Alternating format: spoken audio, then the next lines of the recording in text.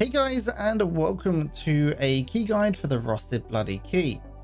This key is actually required for the task The Door that is provided to you by mechanic after completing Signal Part 3.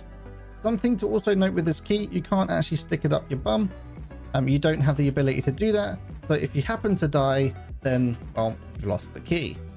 This key also spawns in jackets, in drawers, as well as in the pockets and bags of Scavs. And now where to find the key. There is one hard spawn, but understand that it's not guaranteed. So we are here on streets right now. That's Pinewood Studio. This is Pinewood Hotel right there. And this is the shopping mall. What we're going to want to do is head straight in. You can see you got a kayak on the stairs, and underneath the stairs, just behind here, is where the key spawns on this rack. As you can see right here, it is here. And now where to use the key. The key is used on streets.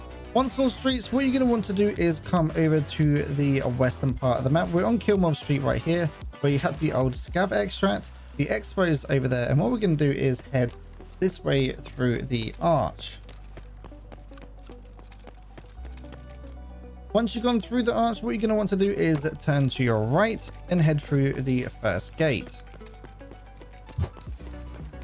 Now that we're here, this is one of the ways into the building. There is a few different ways, but we're going to head through this door right here. And now we're on the ground floor. Now that we're here, what we're going to want to do is head to the stairs and head all the way up the stairs. It will actually look like the stairs are blocked. It's not. It's just a good old Tarkov trick.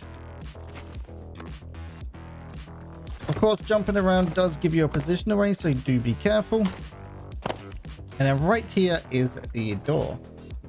This key is a really good key. You can get a load of spawns inside this area. Head through these tarps. Always make sure that you're checking around you whilst you're moving along. Opening up this next one, and this is where the keys spawn and everything. So you can see on the left here, there's a load of spawns. And a lot of times you see that people actually end up getting the same key again. That means that they can end up, well, coming back again. This is a reference, this door right here, to Silent Hill, if you don't know. It's actually kind of cool. You also got the spawns on the left right here as well. But this is the main hype for when it comes to this key, because you can end up making some serious money when it comes to this area. I mean, it's even got some keys I haven't seen before. Another Marching key at the back right there.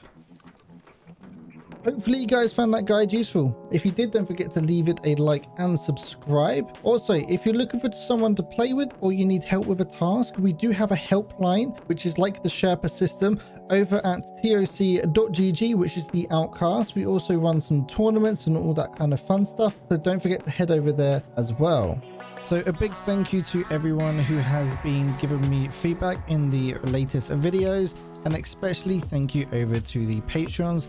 Without your support, I wouldn't be able to do what I do. And a big thank you to Justin ASDF and Freddie for your continued support.